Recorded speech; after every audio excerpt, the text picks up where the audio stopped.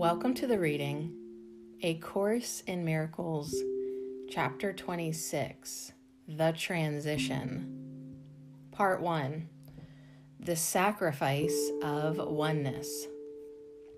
In the dynamics of attack is sacrifice a key idea.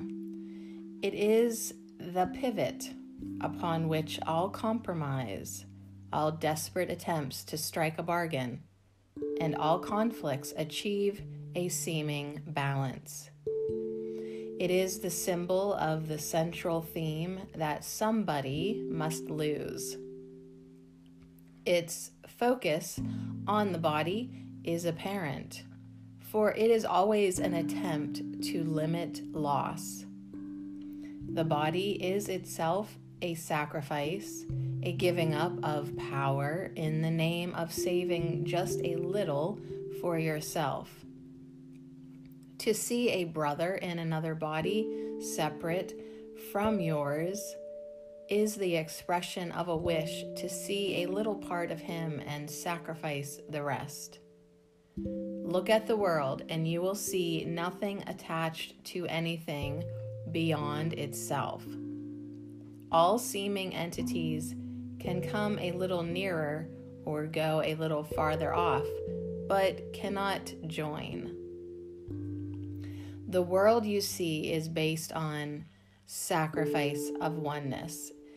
It is a picture of complete disunity and total lack of joining. Around each entity is built a wall, so seeming solid that it looks as if what is inside can never reach without, and what is out can never reach and join with what is locked away within the wall. Each part must sacrifice the other part to keep itself complete. For if they joined, each one would lose its own identity, and by their separation are their selves maintained. The little that the body fences off becomes the self, preserved through sacrifice of all the rest, and all the rest must lose this little part, remaining incomplete to keep its own identity intact. In this perception of yourself, the body's loss would be a sacrifice indeed, for sight of bodies becomes the sign that sacrifice is limited and something still remains for you alone. And for this little to belong to you are limits placed on everything outside, just as they are on everything you think is yours. For giving and receiving are the same, and to accept the limits of a body is to impose these limits on each brother whom you see. For you must see him as you see yourself. The body is a loss and can be made to sacrifice. And while you see your brother as a body, apart from you and separate in his cell, you are demanding sacrifice of him and you. What greater sacrifice could be demanded than that God's Son perceive himself without his Father, and his Father be without his Son? Yet every sacrifice demands that they be separate and without the other. The memory of God must be denied if any sacrifice is asked of anyone. What witness to the wholeness of God's Son is seen within a world of separate bodies, however much he witnesses to truth? He is invisible in such a world, nor can his song of union and of love be heard at all. Yet is it given him to make the world recede before his song, and sight of him replace the body's eyes. Those who would see the witnesses to truth instead of to illusion merely ask that they might see a purpose in the world that gives it sense and makes it meaningful. Without your special function has this world no meaning for you. Yet it can become a treasure house as rich and limitless as heaven itself. No instant passes here in which your brother's holiness cannot be seen, to add a limitless supply to every meager scrap and tiny crumb of happiness that you allot yourself. You can lose sight of oneness, but cannot make sacrifice of its reality. Nor can you lose what you would sacrifice, nor keep the Holy Spirit from his task of showing you that it has not been lost. Hear then the song your brother sings to you, and let the world recede, and take the rest his witness offers on behalf of peace. But judge him not, for you will hear no song of liberation for yourself, nor see what it is given him to witness to, that you may see it and rejoice with him. Make not his holiness a sacrifice to your belief in sin. You sacrifice your innocence with his, and die each time you see in him a sin deserving death.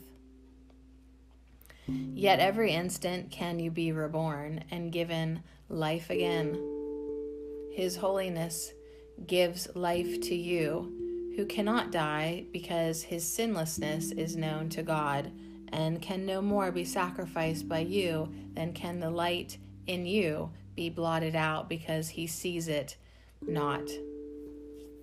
You who would make a sacrifice of life, and make your eyes and ears bear witness to the death of God and of his holy Son, think not that you have power to make of them what God willed not they be. In heaven, God's Son is not imprisoned in a body, nor is sacrificed in solitude to sin. And as he is in heaven, so must he be eternally and everywhere. He is the same forever, born again each instant, untouched by time, and far beyond the reach of any sacrifice of life or death. For neither did he make, and only one was given him by one who knows his gifts can never suffer sacrifice and loss. God's justice rests in gentleness upon his Son, and keeps him safe from all injustice the world would lay upon him. Could it be that you could make his sins reality and sacrifice his Father's will for him? Condemn him not by seeing him within the rotting prison where he sees himself. It is your special function to ensure the door be opened, that he may come forth to shine on you and give you back the gift of freedom by receiving it of you. What is the Holy Spirit's special function but to release the Holy Son of God from the imprisonment he made to keep himself from justice? Could your function be a task apart and separate from his own?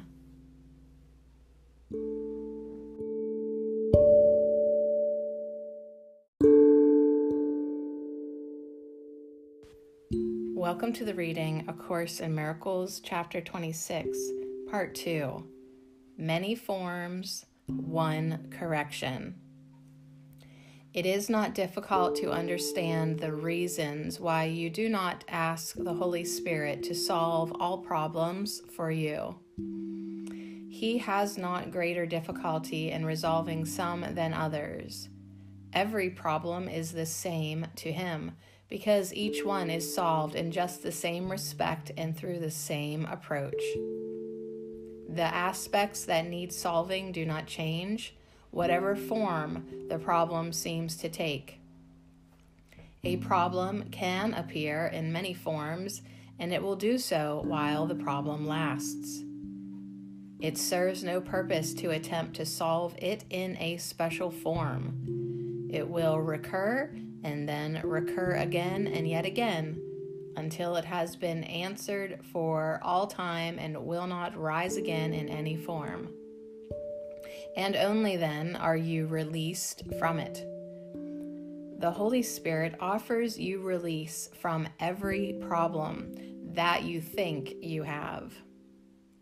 They are the same to him, because each one, regardless of the form it seems to take, is a demand that someone suffer loss and make a sacrifice that you might gain.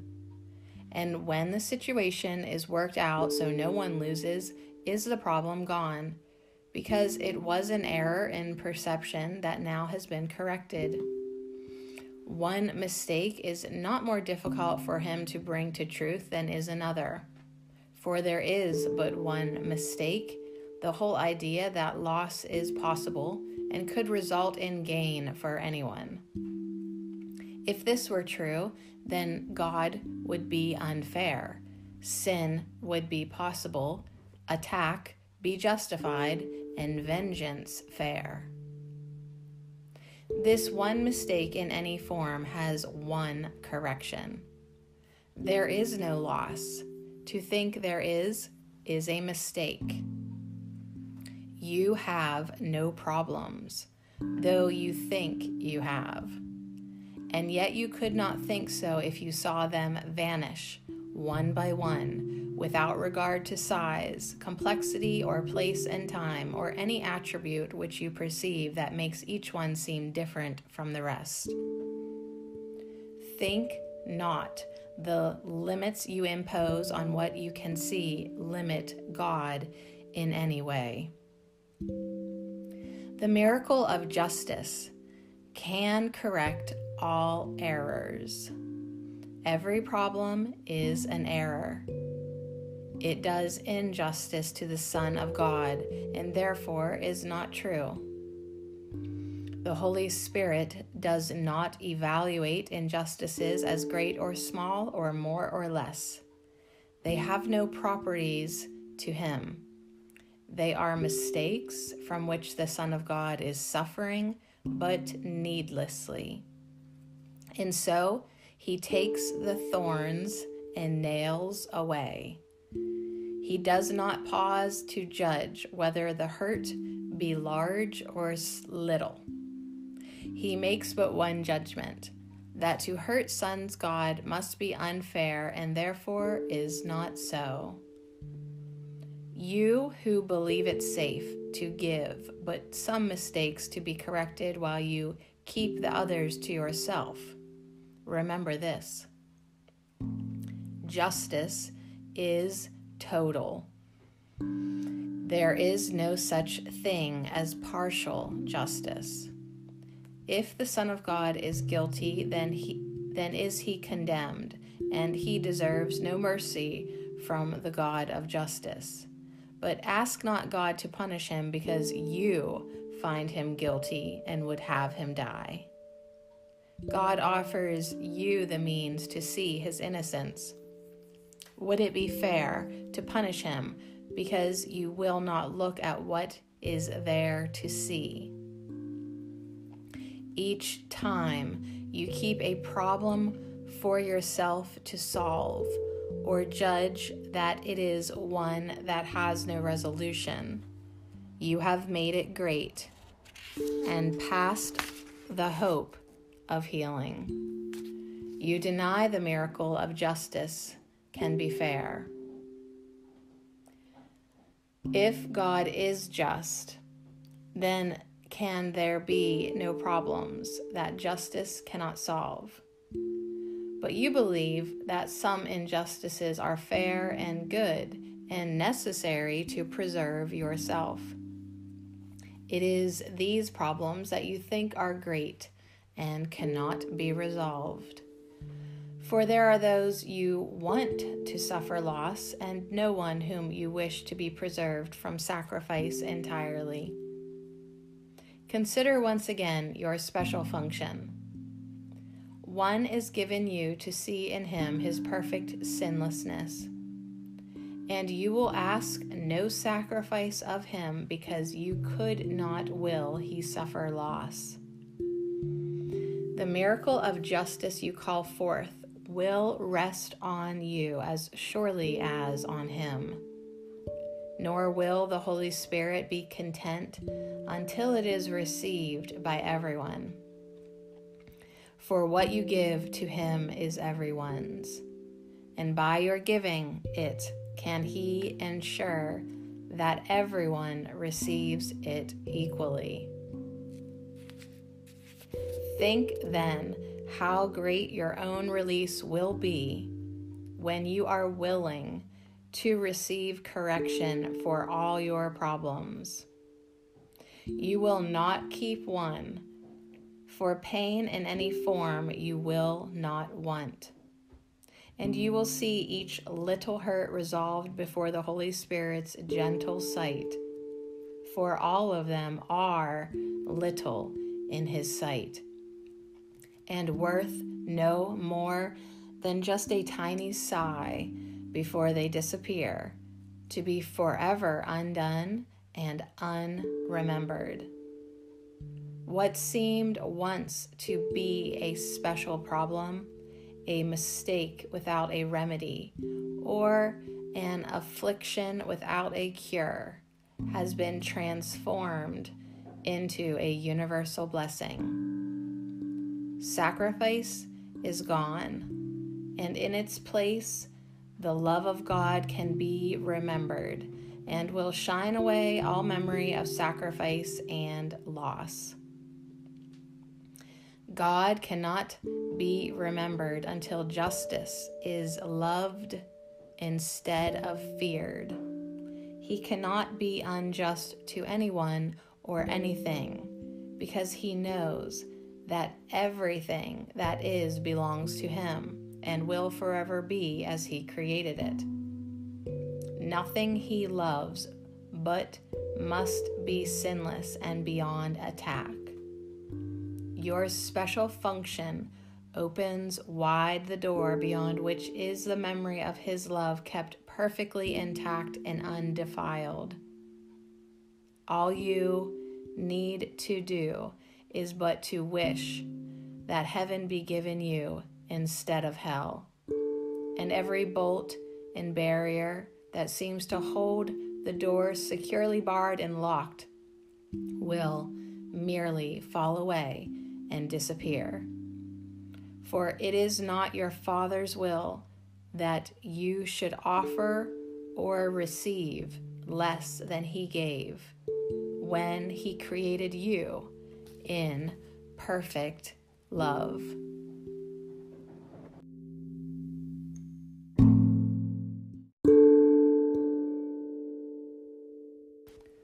Welcome to the reading A Course in Miracles, Chapter 26, Part 3, The Borderland. Complexity is not of God. How could it be when all he knows is one?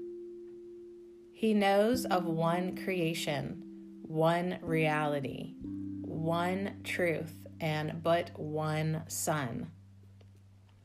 Nothing conflicts with oneness. How then could there be complexity in him? What is there to decide?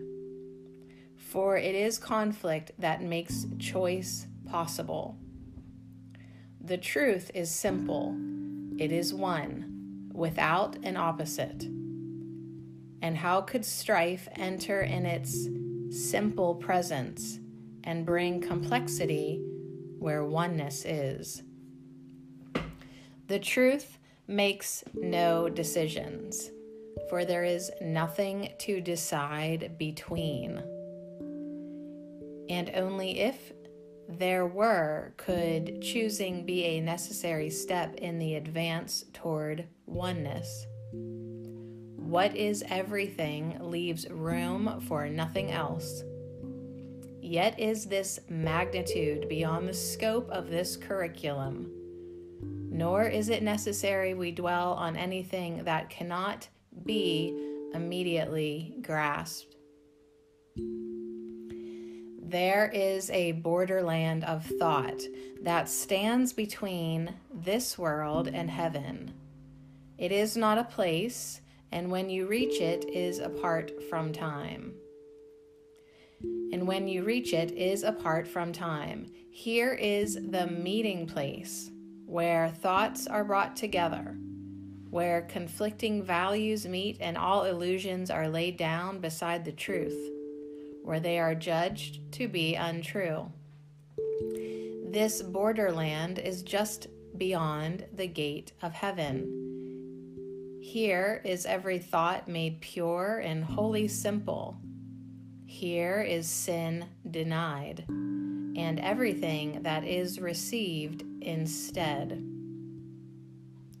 This is the journey's end. We have referred to it as the real world, and yet there is a contradiction here, in that the words imply a limited reality, a partial truth, a segment of the universe made true. This is because knowledge makes no attack upon perception. They are brought together, and only one continues past the gate where oneness is. Salvation is a borderland where place and time and choice have meaning still, and yet it can be seen that they are temporary, out of place, and every choice has been already made.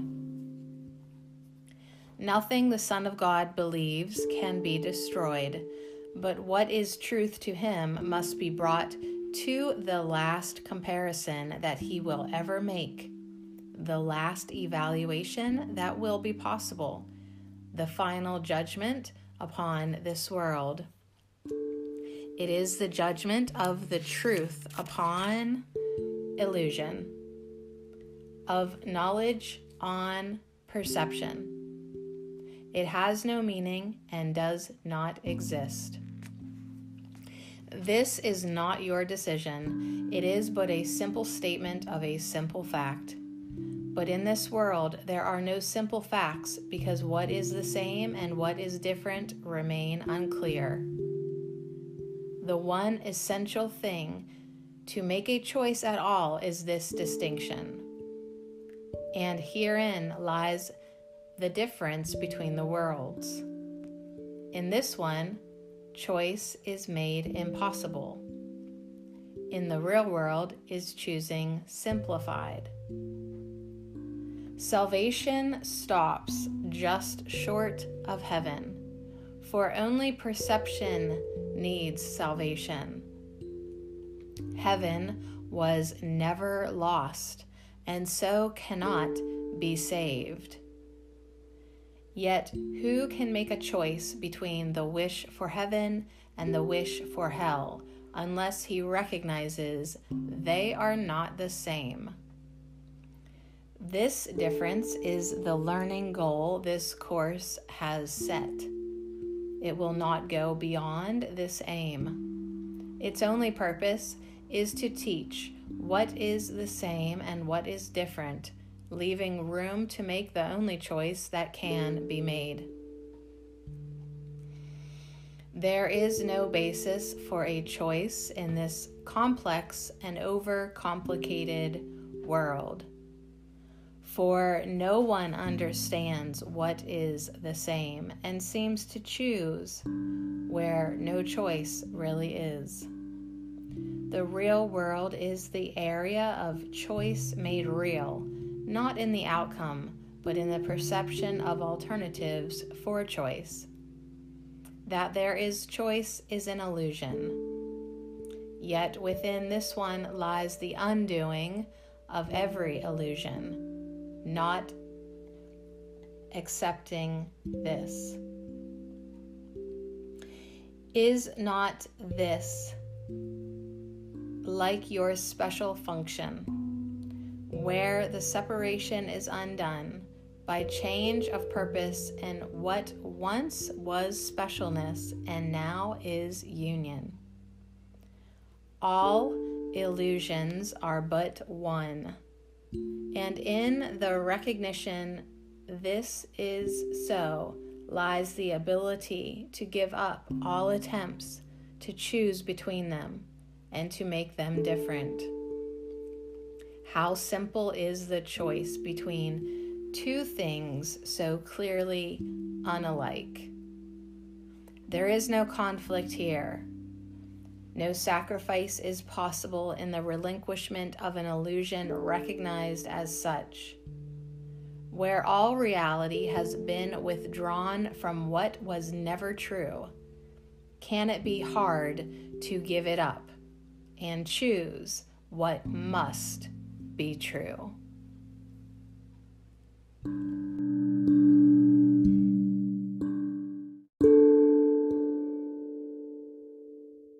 Welcome to the reading A Course in Miracles, Chapter 26, Part 4, Where Sin Has Left. Forgiveness is this world's equivalent of heaven's justice.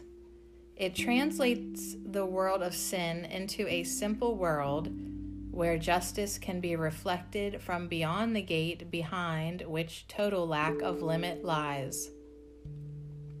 Nothing in boundless love could need forgiveness, and what is charity within the world gives way to simple justice past the gate that opens into heaven. No one forgives unless he has believed in sin and still believes that he has much to be forgiven. Forgiveness thus becomes the means by which he learns he has done nothing to forgive. Forgiveness always rests upon the one who offers it until he sees himself as needing it no more. And thus is he returned to his real function of creating, which his forgiveness offers him again. Forgiveness turns the world of sin into a world of glory, wonderful to see. Each flower shines in light, and every bird sings of the joy of heaven. There is no sadness, and there is no parting here, for everything is totally forgiven. And what has been forgiven must join, for nothing stands between to keep them separate and apart. The sinless must perceive that they are one, for nothing stands between to push the other off. And in the space that sin left vacant, do they join as one in gladness, recognizing what is part of them has not been kept apart and separate. The holy place on which you stand is but the space that sin has left, and here you see the face of Christ arising in its place. Who could behold the face of Christ and not recall his Father as he really is? Who could fear love and stand upon the ground where sin has left a place for heaven's altar to rise and tower far above the world and reach beyond the universe to touch the heart of all creation? What is heaven but a song of gratitude and love and praise by everything created to the source of its creation? The holiest of altars is set where once sin was believed to be. And here does every light of heaven come to be rekindled and increased in joy, For here is what was lost restored to them, and all their radiance made whole again.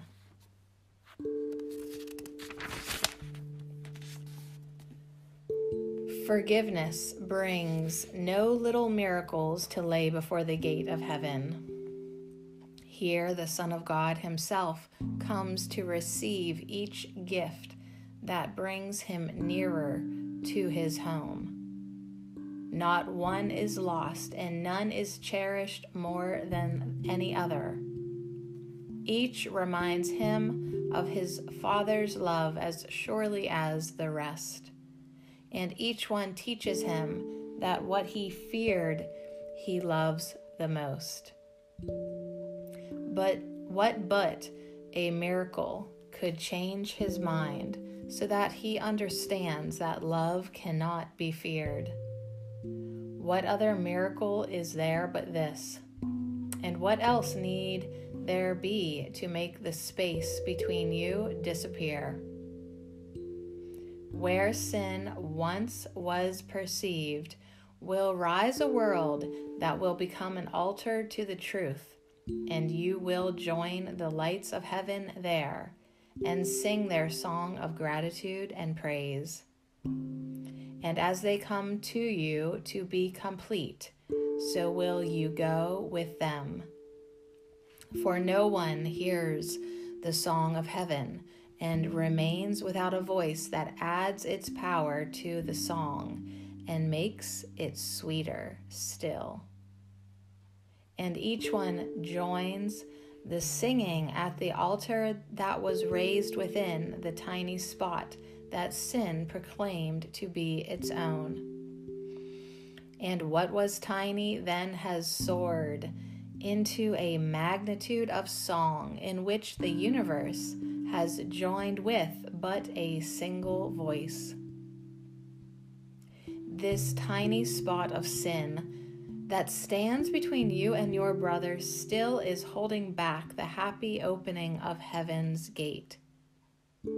How little is the hindrance that withholds the wealth of heaven from you, and how great will be the joy in heaven when you join the mighty chorus to the love of God.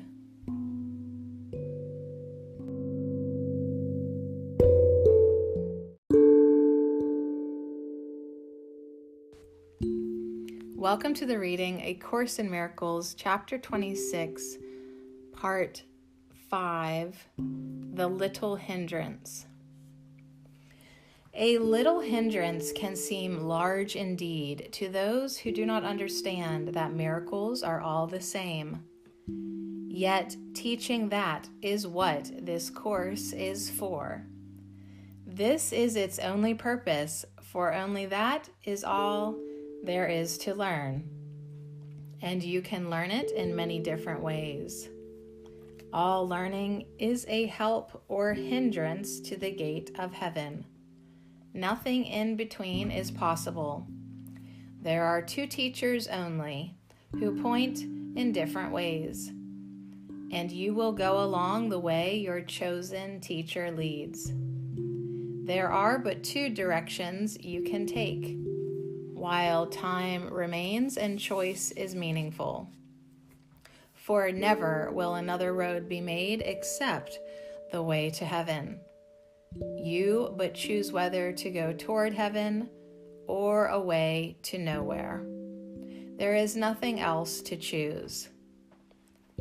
Nothing is ever lost but time, which in the end is meaningless. For it is but a little hindrance to eternity, quite meaningless to the real teacher of the world. Yet, since you do believe in it, why should you waste it going nowhere, when it can be used to reach a goal as high as learning can achieve? Think not the way to heaven's gate is difficult at all. Nothing you undertake with certain purpose and high resolve and happy confidence holding your brother's hand and keeping step to heaven's song is difficult to do. But it is hard indeed to wander off, alone and miserable, down a road that leads to nothing and that has no purpose. God gave his teacher to replace the one you made, not to conflict with it. And what he would replace has been replaced. Time lasted but an instant in your mind, with no effect upon eternity. And so is all time past, and everything exactly as it was before the way to nothingness was made. The tiny tick of time in which the first mistake was made, and all of them within that one mistake, held also the correction for that one, and all of them that came within the first. And in that tiny instant time was gone, for that was all it ever was. What God gave answer to is answered and is gone. To you who still believe you live in time and know not it is gone, the Holy Spirit still guides you through the infinitely small and senseless maze you still perceive in time, though it has long since gone. You think you live in what is past. Each thing you look upon, you saw but for an instant, long ago, before its unreality gave way to truth. Not one illusion still remains unanswered in your mind. Uncertainty was brought to certainty so long ago that it is hard indeed to hold it to your heart as if it were before you still. The tiny instant you would keep and make eternal passed away in heaven too soon for anything to notice it had come. What disappeared too quickly to affect the simple knowledge of the Son of God can hardly still be there for you to choose to be your teacher. Only in the past, an ancient past, too short to make a world an answer to creation, did this world appear to rise. So very long ago, for such a tiny interval of time that not one note in heaven's song was missed. Yet in each unforgiving act or thought, in every judgment and in all belief in sin, is that one instant still called back, as if it could be made again in time. You keep an ancient memory before your eyes, and he who lives in memories alone is unaware of where he is. Forgiveness is the great release from time. It is the key to learning that the past is over. Madness speaks no more. There is no other teacher and no other way. For what has been undone no longer is. And who can stand upon a distant shore and dream himself across an ocean to a place and time that have long since gone by? How real a hindrance can this dream be to where he really is? For this is fact and does not change whatever dreams he has. Yet he can still imagine he is elsewhere and in another time. In the extreme, he can delude himself that this is true and pass from mere imagining into belief and into madness, quite convinced that where he would prefer to be, he is. Is this a hindrance to the place whereon he stands? Is any echo from the past, that he may hear a fact in what is there to hear where he is now? And how much can his own illusions about time and place affect a change in where he really is? The unforgiven is a voice that calls from out a past forevermore gone by. And everything that points to it as real is but a wish that what is gone could be made real again and seen as here and now in place of what is really now and here.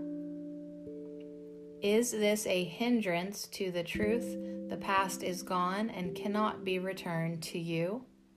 And do you want that fearful instant kept, when heaven seemed to disappear and God was feared and made a symbol of your hate? Forget the time of terror that has been so long ago corrected and undone.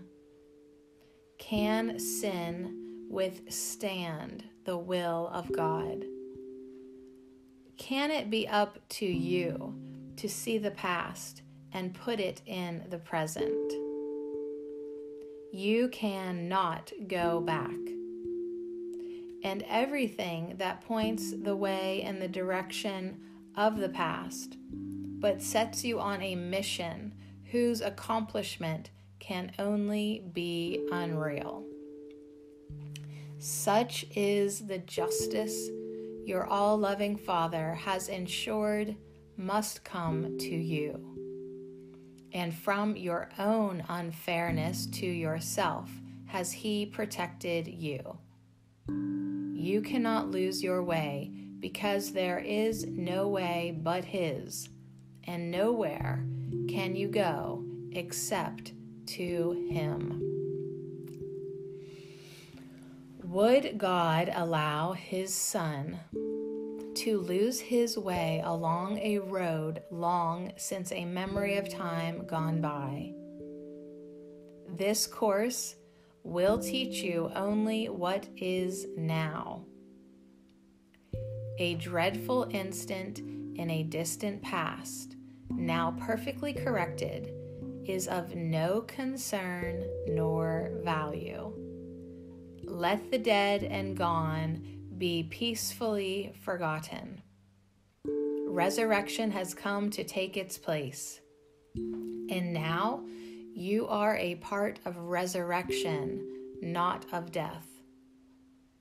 No past illusions have the power to keep you in a place of death, a vault God's Son entered an instant to be instantly restored unto His Father's perfect love. And how can He be kept in chains, long since removed and gone forever from His mind?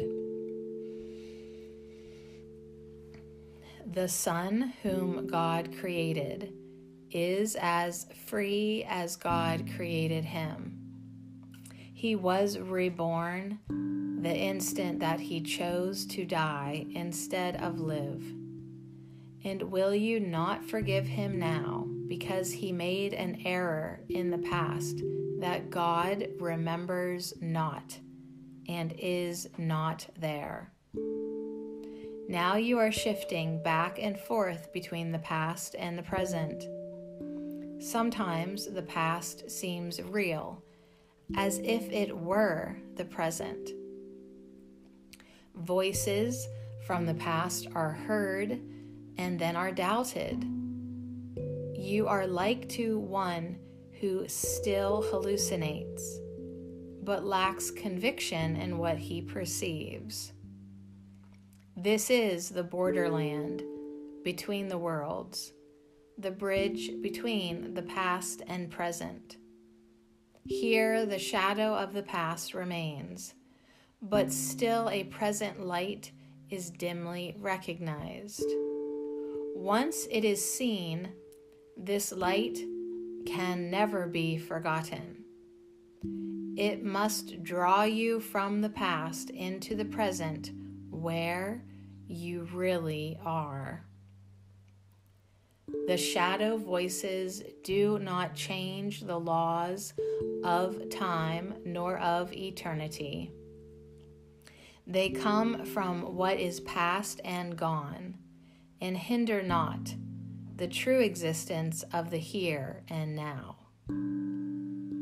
The real world is the second part of the hallucination. Time and death are real and have existence that can be perceived. This terrible illusion was denied in but the time it took for God to give his answer to illusion for all time and every circumstance. And then it was no more to be experienced as there.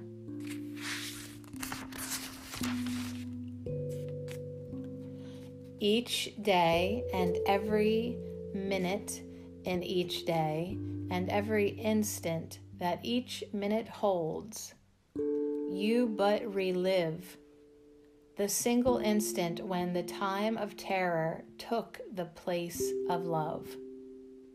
And so you die each day to live again, until you cross the gap between the past and present, which is not a gap at all. Such is each life, a seeming interval from birth to death and on to life again, a repetition of an instant gone by long ago that cannot be relived. And all of time is but the mad belief that what is over is still here and now. Forgive the past and let it go, for it is gone. You stand no longer on the ground that lies between the worlds. You have gone on and reached the world that lies at heaven's gate. There is no hindrance to the will of God, nor any need that you repeat again a journey that was over long ago. Look gently on your brother and behold the world in which perception of your hate has been transformed into a world of love.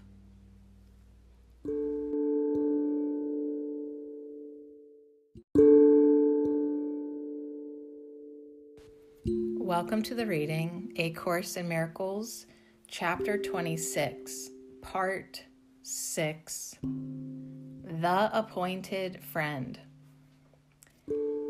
Anything in this world that you believe is good and valuable and worth striving for can hurt you and will do so.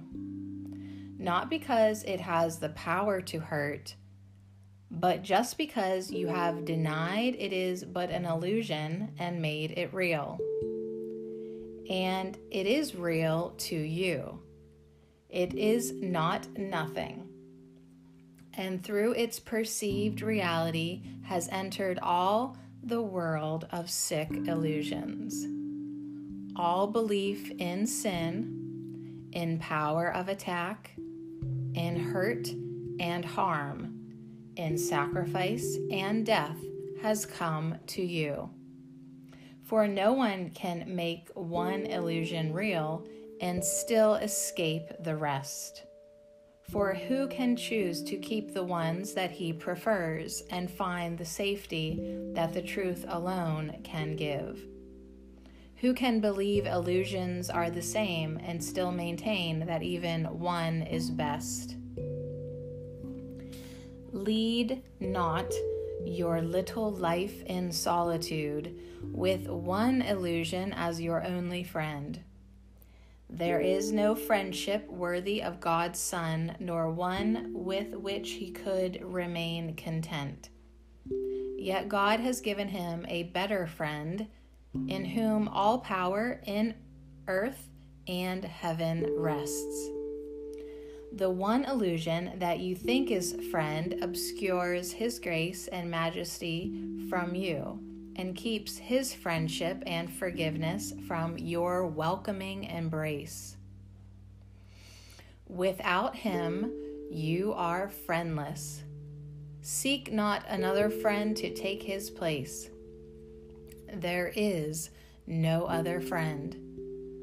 What God appointed has no substitute, for what illusion can replace the truth? Who dwells with shadows is alone indeed, and loneliness is not the will of God. Would you allow one shadow to usurp the throne that God appointed for your friend, if you but realized its emptiness has left yours empty and unoccupied? Make no illusion friend, for if you do, it can but take the place of him whom God has called your friend. And it is he who is your only friend in truth. He brings you gifts that are not of this world, and only he to whom they have been given can make sure that you receive them.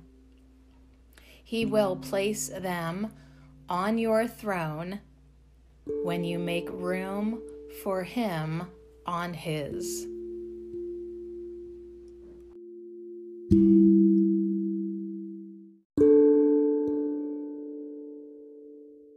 Welcome to the reading, A Course in Miracles, Chapter 26, Part 7, The Laws of Healing. This is a Course in Miracles. As such, the laws of healing must be understood before the purpose of the Course can be accomplished. Let us review the principles that we have covered and arrange them in a way that summarizes all that must occur for healing to be possible. For when it once is possible, it must occur. All sickness comes from separation. When the separation is denied, it goes. For it is gone as soon as the idea that brought it has been healed and been replaced by sanity. Sickness and sin are seen as consequence and cause in a relationship kept hidden from awareness that it may be carefully preserved from reason's light. Guilt asks for punishment, and its request is granted, not in truth, but in the world of shadows and illusions built on sin. The Son of God perceived what he would see because perception is a wish fulfilled. Perception changes, made to take the place of changeless knowledge. Yet is truth unchanged. It cannot be perceived, but only known. What is perceived takes many forms, but none has meaning.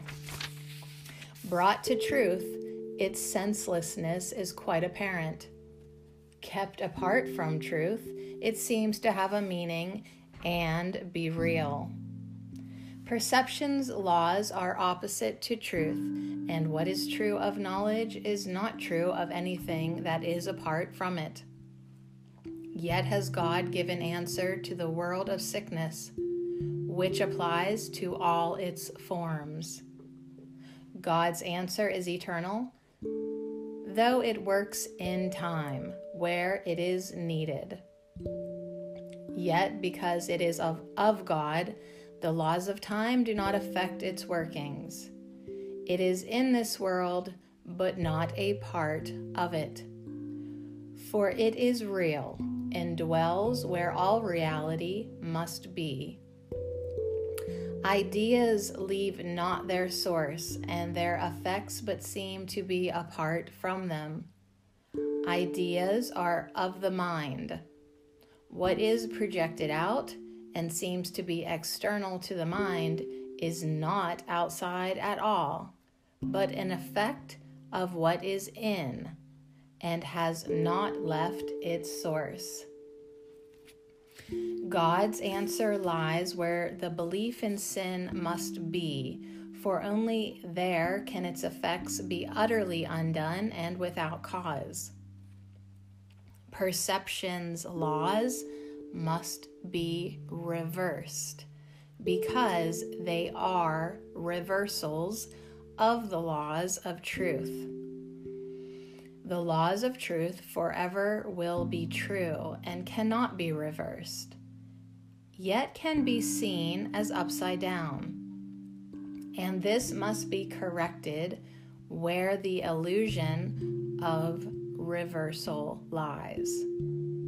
It is impossible that one illusion be less amenable to truth than are the rest, but it is possible that some are given greater value and less willingly offered to truth for healing and for help. No illusion has any truth in it. Yet it appears some are more true than others, although this clearly makes no sense at all. All that a hierarchy of illusions can show is preference, not reality. What relevance has preference to the truth? Illusions are illusions and are false. Your preference gives them no reality. Not one is true in any way, and all must yield with equal ease to what God gave an answer as answer to them all. God's will is one, and any wish that seems to go against his will has no foundation in the truth. Sin is not error, for it goes beyond correction to impossibility. Yet the belief that it is real has made some errors seem forever past the hope of healing and the lasting grounds for hell. If this were so, would heaven be opposed by its own opposite as real as it? Then would God's will be split in two, and all creation be subjected to the laws of two opposing powers, until God becomes impatient, splits the world apart, and relegates attack onto himself. Thus has he lost his mind, proclaiming sin has taken his reality from him and brought his love at last to vengeance heels. For such an insane picture, an insane defense can be expected, but cannot establish that the picture must be true.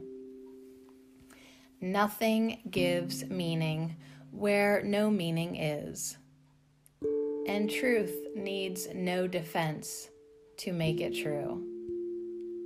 Illusions have no witnesses and no effects. Who looks on them is but deceived. Forgiveness is the only function here, and serves to bring the joy this world denies to every aspect of God's Son where sin was thought to rule. Perhaps you do not see the role forgiveness plays in ending death and all beliefs that rise from the mists of guilt.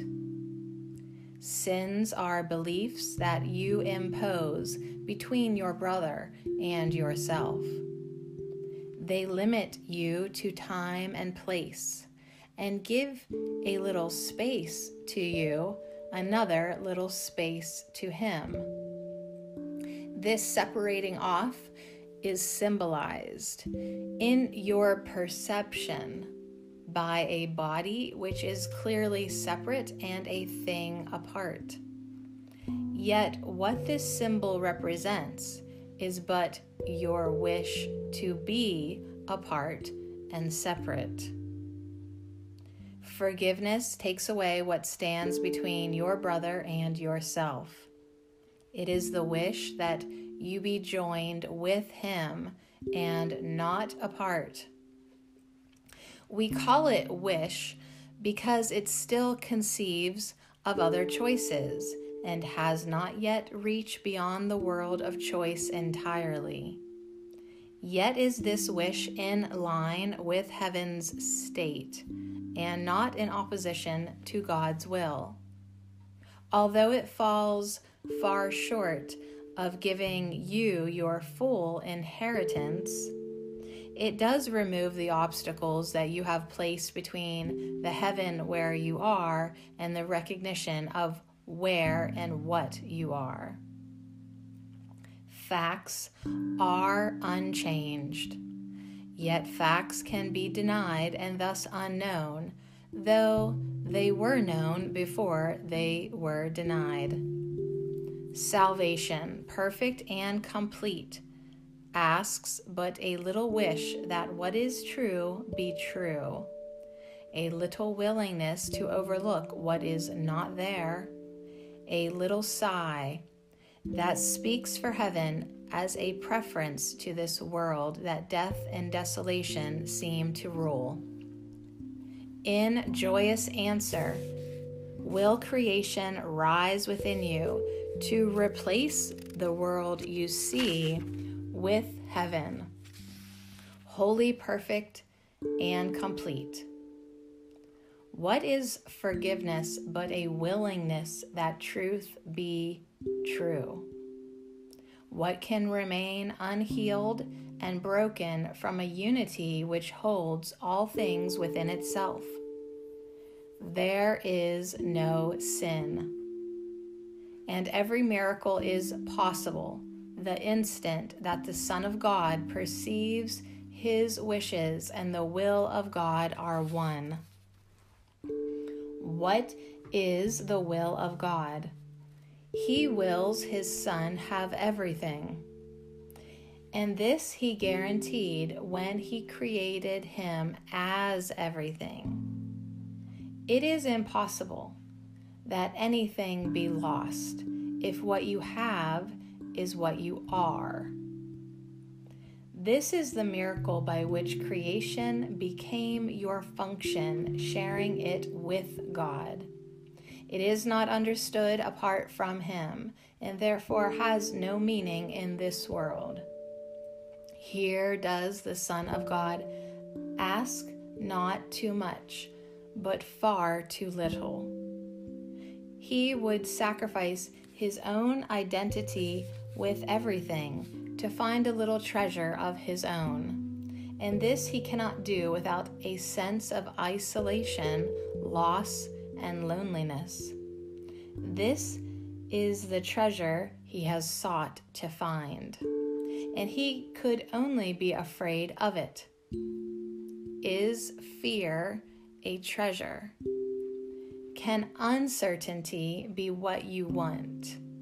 Or is it a mistake about your will and what you really are? Let us consider what the error is so it can be corrected, not protected. Sin is belief attack can be projected outside the mind where the belief arose. Here is the firm conviction that ideas can leave their source made real and meaningful. And from this error does the world of sin and sacrifice arise. This world is an attempt to prove your innocence while cherishing attack. Its failure lies in that you still feel guilty, though without understanding why. Effects are seen as separate from their source and seem to be beyond you to control or to prevent. What is thus kept apart can never join. Cause and effect are one, not separate. God wills you learn what always has been true, that He created you as part of Him, and this must still be true because ideas leave not their source. Such is creation's law, that each idea the mind conceives but adds to its abundance, never takes away. This is as true of what is idly wished as what is truly willed, because the mind can wish to be deceived, but cannot make it be what it is not. And to believe ideas can leave their source is to invite illusions to be true without success. For never will success be possible in trying to deceive the Son of God. The miracle is possible when cause and consequence are brought together, not kept separate. The healing of effect without the cause can merely shift effects to other forms, and this is not release. God's Son could never be content with less than full salvation and escape from guilt. For otherwise, He still demands that He must make some sacrifice, and thus denies that everything is His, unlimited by loss of any kind. A tiny sacrifice is just the same in its effects as is the whole idea of sacrifice. If loss in any form is possible, then is God's Son made incomplete and not Himself. Nor will He know Himself, nor recognize His will. He has forsworn His Father and Himself, and made them both His enemies in hate.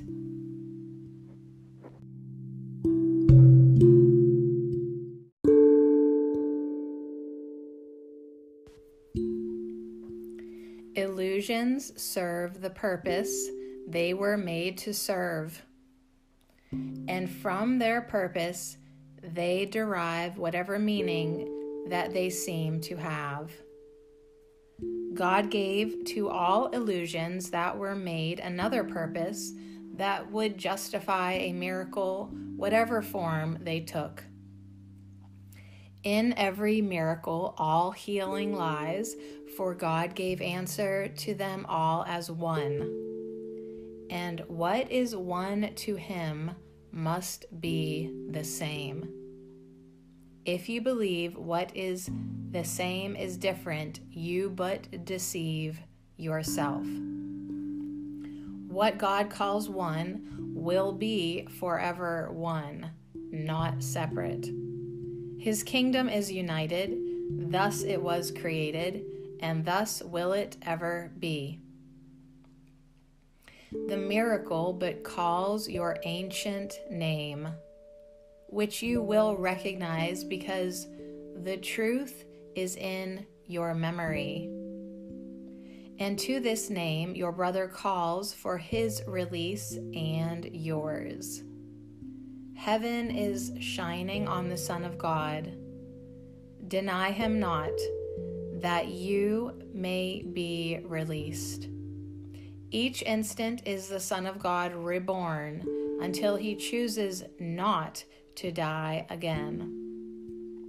In every wish to hurt, He chooses death instead of what His Father wills for Him. Yet every instant offers life to Him because His Father wills that He should live. In crucifixion is redemption laid, for healing is not needed where there is no pain or suffering. Forgiveness is the answer to attack of any kind. So is attack deprived of its effects, and hate is answered in the name of love.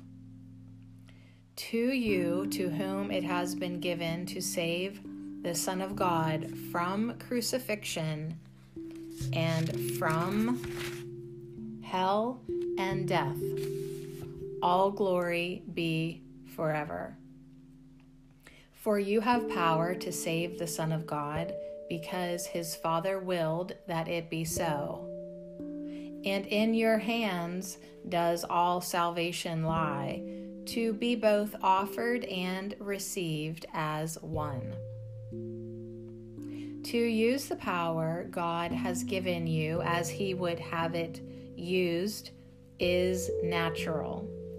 It is not arrogant to be as he created you, nor to make use of what he gave to answer all his Son's mistakes and set him free.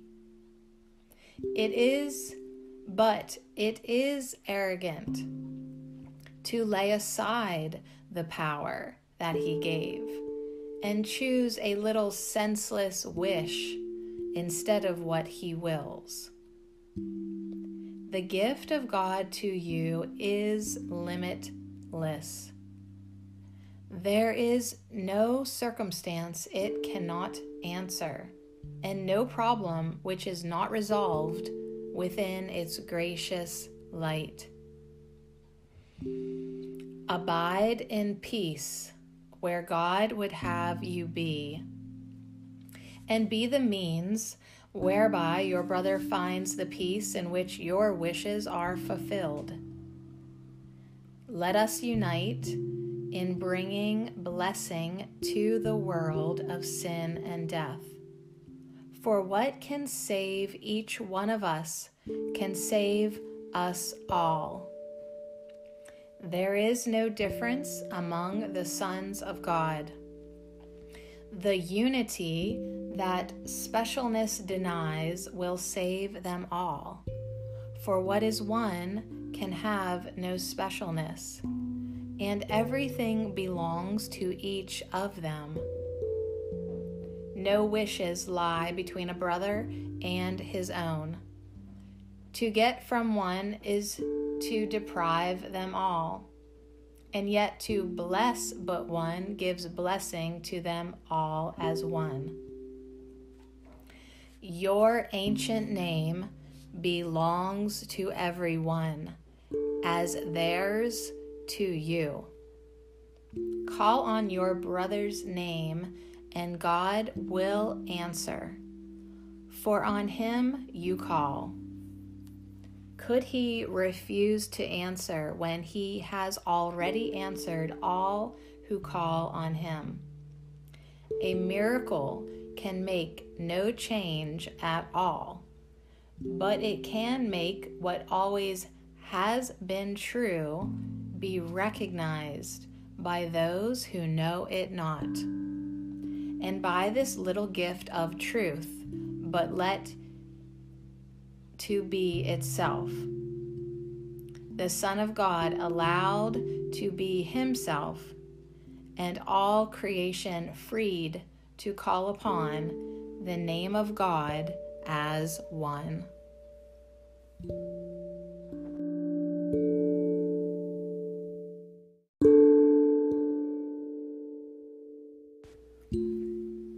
Welcome to the reading, A Course in Miracles, Chapter 26, Part 8, The Immediacy of Salvation. The one remaining problem that you have is that you see an interval between the time when you forgive and will receive the benefits of trusting in your brother. This but reflects the little you would keep between you and your brother, that you and he might be a little separate. For time and space are one illusion which takes different forms. If it has been projected beyond your mind, you think of it as time. The nearer it is brought to where it is, the more you think of it in terms of space. There is a distance you would keep apart from your brother, and this space you perceive as time because you still believe you are external to him. This makes trust impossible, and you cannot believe that trust would settle every problem now. Thus, do you think it's safer to remain a little careful and a little watchful of interests perceived as separate? From this perception, you cannot conceive of gaining what forgiveness offers now. The interval you think lies in between the giving and receiving of the gift seems to be one in which you sacrifice and suffer loss. You see eventual salvation, not immediate results. Salvation is immediate. Unless you so perceive it, you will be afraid of it, believing that the risk of loss is great between the time its purpose is made yours and its effects will come to you. In this form is the error still obscured that is the source of fear. Salvation would wipe out the space you see between you still and let you instantly become as one. And it is here you fear the loss would lie. Do not project this fear to time, for time is not the enemy that you perceive. Time is as neutral as the body is, except in terms of what you see it for. If you would keep a little space between you and your brother still, you then would want a little time in which forgiveness is withheld a little while. And this but makes the interval between the time in which forgiveness is withheld from you and given seem dangerous, with terror justified. Yet space between you and your brother is apparent only in the present now and cannot be perceived in future time. No more can it be overlooked except within the present. Future loss is not your fear, but present joining is your dread. Who can feel desolation except now? A future cause as yet has no effects, and therefore must it be that if you fear, there is a present cause. And it is this that needs correction, not a future state. The plans you make for safety all are laid within the future, where you cannot plan. No purpose has been given it as yet, and what will happen has as yet no cause. Who can predict effects without a cause? And who could fear effects unless he thought they had been caused and judged disastrous now? Belief in sin arouses fear, and like its cause is looking forward, looking back, but overlooking what is here and now. Yet only here and now its cause must be, if its effects already have been judged as fearful. And in overlooking this, it is protected and kept separate from healing. For a miracle is now. It stands already here in present grace within the only interval of time that sin and fear have overlooked, but which is all there is to time. The working out of all correction takes no time at all. Yet, the acceptance of the working out can seem to take forever. The change of purpose the Holy Spirit brought to your relationship has in it all effects that you will see. They can be looked at now. Why wait till they unfold in time and fear they may not come, although already there? You have been told that everything brings good that comes from God, and yet it seems as if this is not so. Good in disaster's form is difficult to credit in advance, nor is there really sense in this idea. Why should the good appear in evil's form? And is it not deception if it does? Its cause is here if it appears at all. Why are not its effects apparent then? Why in the future? And you seek to be content with sighing and with reasoning you do not understand it now, but will someday. And then its meaning will be clear.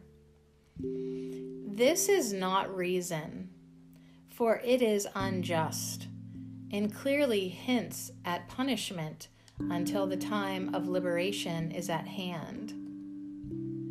Given a change of purpose for the good, there is no reason for an interval in which disaster strikes, to be perceived as good someday, but now in form of pain. This is a sacrifice of now, which could not be the cost the Holy Spirit asks for what he gave without a cost at all. Yet, this illusion has a cause which, though untrue, must be already in your mind. And this illusion is but one effect that it engenders, and one form in which its outcome is perceived. This interval in time, when retribution is perceived to be the form in which the good appears, is but one aspect of the little space that lies between you, unforgiven still.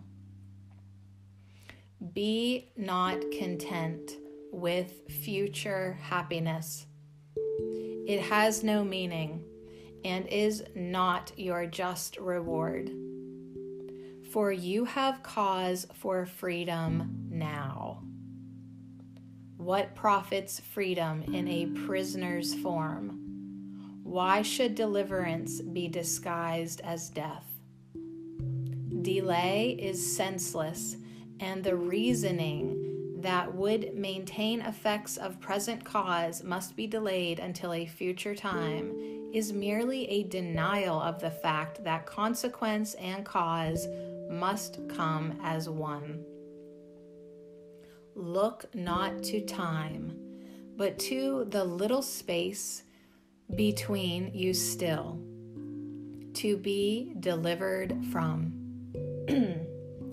And do not let it be disguised as time, and so preserved because its form is changed and what it is cannot be recognized. The Holy Spirit's purpose now is yours. Should not his happiness be yours as well?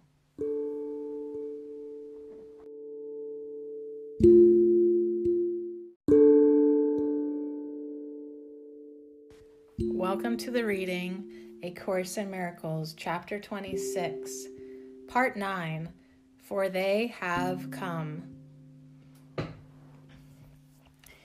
Think but how holy you must be, from whom the voice for God calls lovingly unto your brother, that you may awake in him the voice that answers to your call. And think how holy he must be when in him sleeps your own salvation with his freedom joined. However much you wish he be condemned, God is in him. And never will you know he is in you as well while you attack his chosen home and battle with his host. Regard him gently. Look with loving eyes on him who carries Christ within him, that you may uphold his glory and rejoice that heaven is not separate from you. Is it too much to ask a little trust for him who carries Christ to you, that you may be forgiven all your sins and left without a single one you cherish still? Forget not that a shadow held between your brother and yourself obscures the face of Christ and memory of God. And would you trade them for an ancient hate? The ground whereon you stand is holy ground because of them who, standing there with you, have blessed it with their innocence and peace. The blood of hatred fades to let the grass grow green again, and let the flowers be all white and sparkling in the summer sun.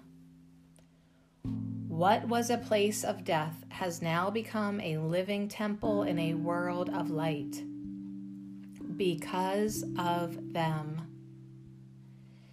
It is their presence which has lifted holiness again to take its ancient place upon an ancient throne. Because of them have miracles sprung up as grass and flowers on the barren ground that hate had scorched and rendered desolate. What hate has wrought have they undone. And now you stand on ground so holy, heaven leans to join with it and make it like itself. The shadow of an ancient hate has gone, and all the blight and withering have passed forever from the land where they have come. What is 100 or 1,000 years to them, or tens of thousands? When they come, time's purpose is fulfilled.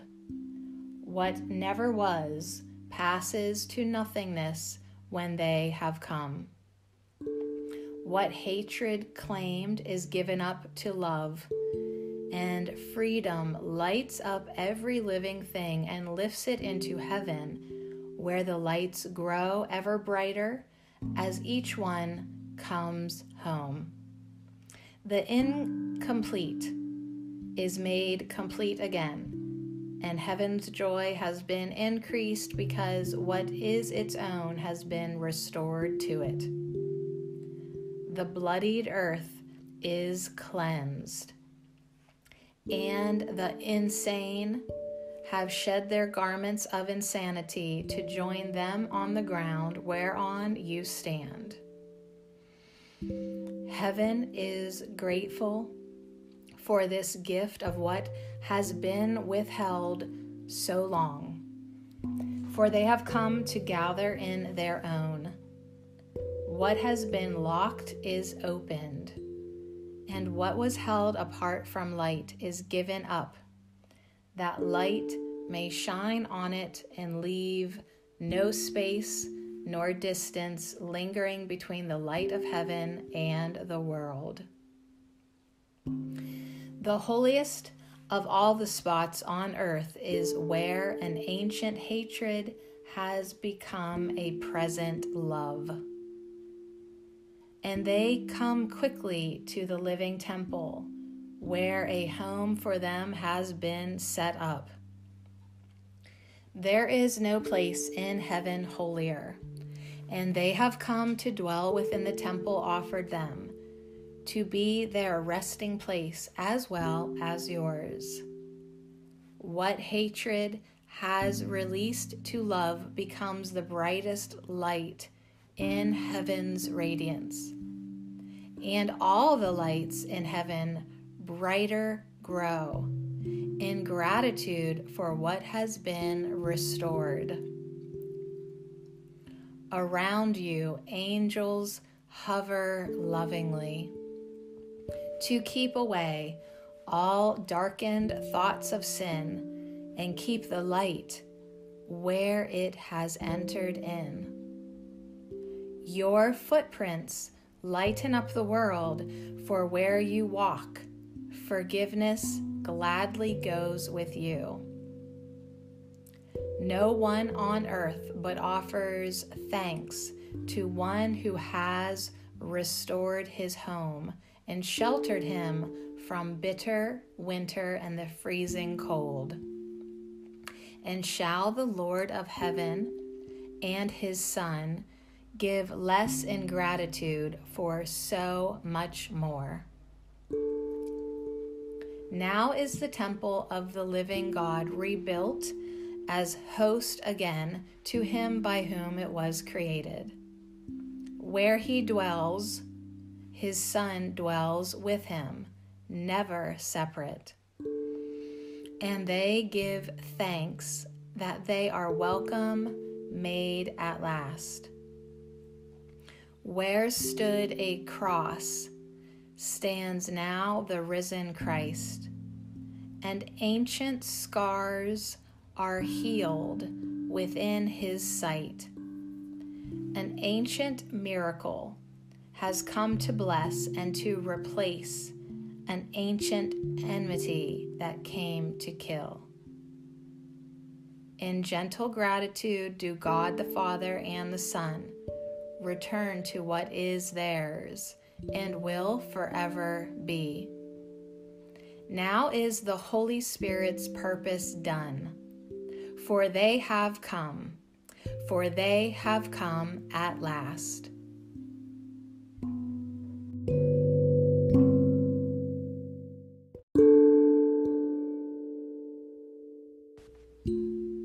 Welcome to the reading, A Course in Miracles, Chapter 26, Part 10, The End of Injustice. What then remains to be undone for you to realize their presence? Only this. You have a differential view of when attack is justified and when you think it is unfair and not to be allowed. When you perceive it as unfair, you think that a response of anger now is just. And thus you see what is the same as different. Confusion is not limited. If it occurs at all, it will be total. And its presence in whatever form will hide their presence. They are known with clarity or not at all. Confused perception will block knowledge. It is not a question of the size of the confusion or how much it interferes. Its simple presence shuts the door to theirs and keeps them there unknown.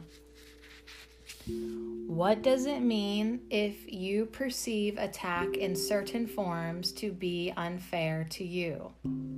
It means that there must be some forms in which you think it fair. For otherwise, how could some be evaluated as unfair? Some then are given meaning and perceived as sensible. and only some are seen as meaningless. And this denies the fact that all are senseless, equally without a cause or consequence, and cannot have effects of any kind. Their presence is obscured by any veil that stands between their shining innocence and your awareness that it is your own and equally belongs to every living thing along with you. God limits not. And what is limited cannot be heaven, so it must be hell. Unfairness and attack are one mistake, so firmly joined that where one is perceived, the other must be seen. You cannot be unfairly treated. The belief you are is but another form of the idea you are deprived by someone, not yourself. Projection of the cause of sacrifice is at the root of everything perceived to be unfair and not your just deserts. Yet it is you who ask this of yourself. In deep injustice to the Son of God, you have no enemy except yourself. And you are enemy indeed to him because you do not know him as yourself. What could be more unjust than that he be deprived of what he is, denied the right to be himself, and asked to sacrifice his Father's love and yours as not his due? Beware of the temptation to perceive yourself unfairly treated. In this view, you seek to find an innocence that is not theirs but yours alone, and at the cost of someone else's guilt.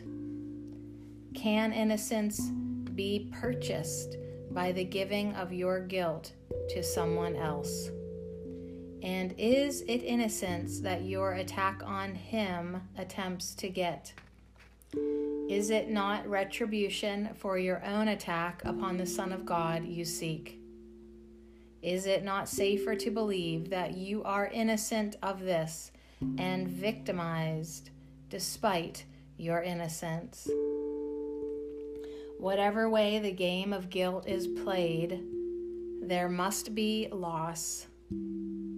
Someone must lose his innocence that someone else can take it from him, making it his own. You think your brother is unfair to you because you think that one must be unfair to make the other innocent. And in this game, do you perceive one purpose for your whole relationship? And this you seek to add unto the purpose given it. The Holy Spirit's purpose is to let the presence of your holy guests be known to you. And to this purpose, nothing can be added, for the world is purposeless except for this. To add or take away from this one goal is but to take away all purpose from the world and from yourself. And each unfairness that the world appears to lay upon you, you have laid on it by rendering it purposeless, without the function that the Holy Spirit sees. And simple justice has been thus denied to every living thing upon the earth. What this injustice does to you who judge unfairly and who see as you have judged, you cannot calculate. The world grows dim and threatening. Not a trace of all the happy sparkle that salvation brings can you perceive to lighten up your way. And so you see yourself deprived of light, abandoned to the dark, unfairly left without a purpose in a futile world. The world is fair because the Holy Spirit has brought injustice to the light within, and there has all unfairness been resolved and been replaced with justice and with love. If you perceive injustice anywhere, you need but say, "By this do I deny the presence of the Father and the Son, and I would rather know of them than see injustice, which their presence shines away."